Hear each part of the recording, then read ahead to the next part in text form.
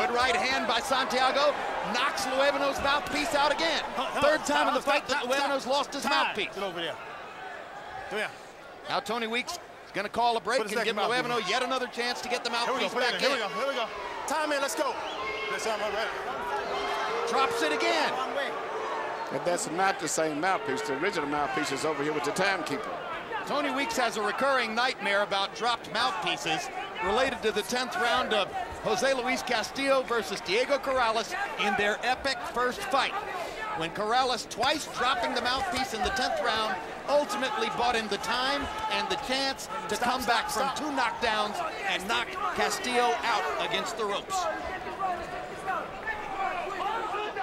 So it's utterly poetic that the dropped mouthpiece becomes a part of this drama while Weeks is on the job as referee.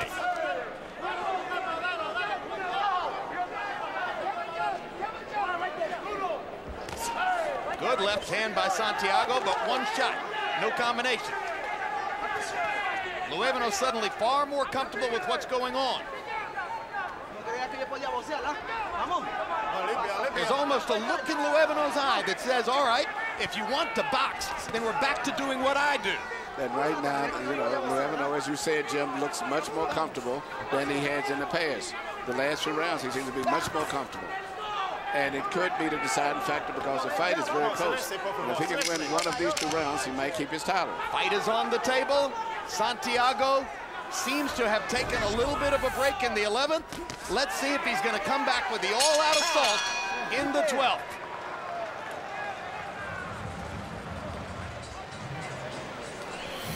Come on, here we go, Mario. Here we go. Give me a breathe. I boxed more so I can breathe better, right? No problem. This is life or death now. Last round. Last round, Mario. This is it. All right. Hit him. It's okay. Okay, come on, Steve, let's go. Come on, this is the last one. Last one, Stevie. Last one, Stevie. Press him, because if you left, he's going to build. Come on, everything is on you. Everything is on you. Last round. Come on, don't let him fucking... Emmanuel, you saw the CompuBox numbers that showed them within 7 landed punches of each other. Luevano with 7 more landed power shots. Santiago has landed the bigger punches. They're dead even in jabs. If you were training Mario Santiago, what would you have told him in preparation for this round? I would tell him, forget the knockout. Try to go for points. Throw flurries, move in and out, do everything you can to try to win the round. And forget about the knockout. It seems like Luevano has gotten immune to those left hands now. I would just move and box and throw a lot of fast punches to try to impress the judges. And I'm assuming if you were in Steven Luevano's corner, you would have said box, box, box. No, I would have Luevano. I'd have him being more in pressure to try to take advantage of Santiago's head up in there. Interesting. I would have him to put more pressure and crowd him, because you get close to him and you can catch him with his head straight up in there. It looks like they're going to fight down the stretch as Santiago begins to go after Luevano again. Now they box for a moment. Both fighters justifiably tired for what has been an all-out war most of the way. Started in round 1 with a fiery, hell-bent first stanza. In the second round, they knocked each other down. Those are the type of punches you try to land in the last round of a close fight when the little pop. Don't worry about loading up. Just do little punches just like that. Stop. And I think Luevano is going to try to do that, probably from his amateur experience. Just his punches are very short, simple punches. He's never punched like that so far in the fight. Quick right hook by Luevano there. Yeah. Best punch of the round until Santiago lands a right hook. And then a straight left across the top. Go ahead. Come on. And their heads come together. First bad clash of heads in the fight. No.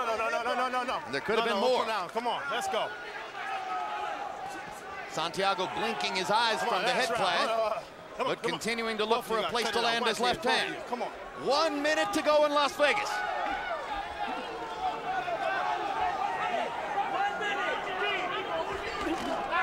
Santiago of Puerto Rico in the red trim trunks.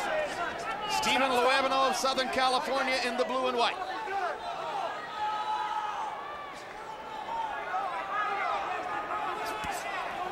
No. Let him up.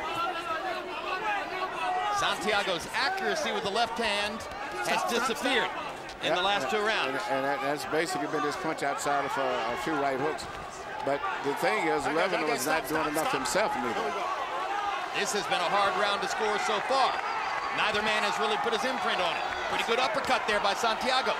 Misses with the left hand across the top. Keeps coming, though, and lands a jab. Fires a left to the chest. Fires a left up top and lands it. Luevano hasn't landed anything during the Santiago flurry. That might be the difference between the World Championship. That straight left cross right across there couldn't make the difference. Santiago finally stepped forward and said, I want this belt. Let's see who got it. Other than that long left hand from Luevano, I headed a draw round.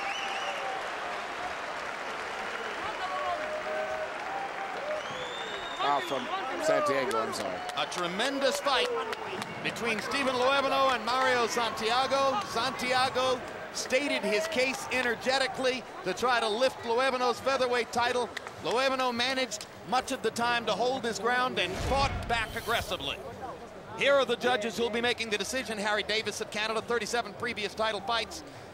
Was scoring when Calzaghe got his 3rd round TKO over Manfredo in Wales. Nobody got a chance to offer a scorecard that night. Dwayne Ford, veteran Vegas judge, 121 title fights, many big credentials on his resume, including Manny Pacquiao over Juan Manuel Marquez in their 2nd fight by 3 points. Recent notable fights for Dave Moretti, who very much like Dwayne Ford is a veteran with a lot of credentials, had Mayweather over Hatton 89-81 at the moment of Mayweather's 10th round knockout. Harold, how'd you score this fight? What's the matter to draw? I mean, Mario Santiago definitely carried that last half of the fight, but he gave it away at 9-11. I mean, 9-11, he virtually took those rounds off. Luevano won them. I thought Luevano won the first 4, so I've got it 6-6. And of course, if it turns out to be a draw, then Luevano keeps the title.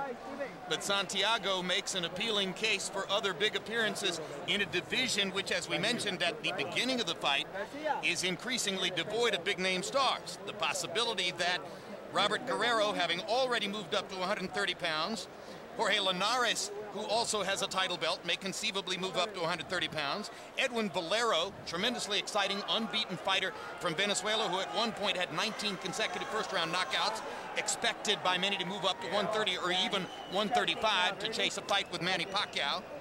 Question of whether either Israel Vasquez or Rafael Marquez, one of the 2 reigning stars from 122 pounds in the last few years, may move into this division, but they haven't done so yet. Michael Buffer stands above me with the official scores. Ladies and gentlemen, from the Mandalay Bay, after 12 great rounds, we go to the scorecards.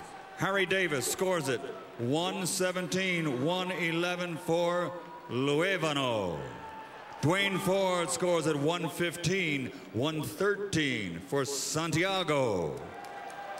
Dave Moretti scores the bout 114-114, a 3-way split.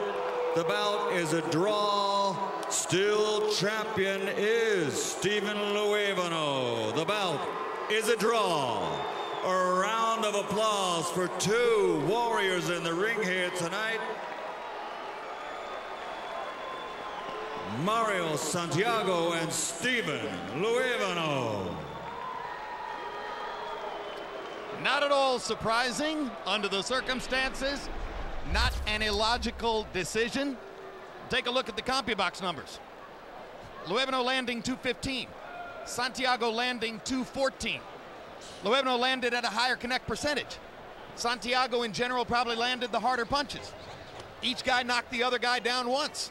If ever there was a fight you might expect to see end up in a draw, that was it. Power punches show Luevano landing 12 more power shots. But once again, Santiago was landing the harder power shots. And the fact that Luevano was the one that was hurt probably on about 4 occasions in the fight still, compared to Santiago, who was maybe hurt 1 time, aside from the knockdown. It was a great way to start the evening. It was a far more entertaining fight than most of us expected. It's a hot night in Las Vegas. It's an increasingly excited crowd in the Mandalay Bay Event Center. And they're going to be seeing 270-pound heavyweight Ty Fields taking on veteran contender Monty Barrett. Then Humberto Soto, one of the most aggressive body punchers in the sport, against aging Francisco Lorenzo in a 130-pound bout.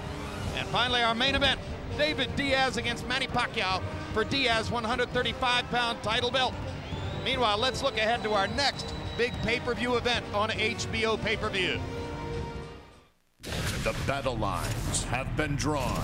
These are vicious exchanges. Miguel Cotto, the pride of Puerto Rico, the unrelenting force feared by all. Cotto continues the vicious assault. Antonio Margarito, the Mexican warrior, the powerhouse who devastates opponents. Flurry of punches from Margarito. Two fearless champions in the battle of the decade.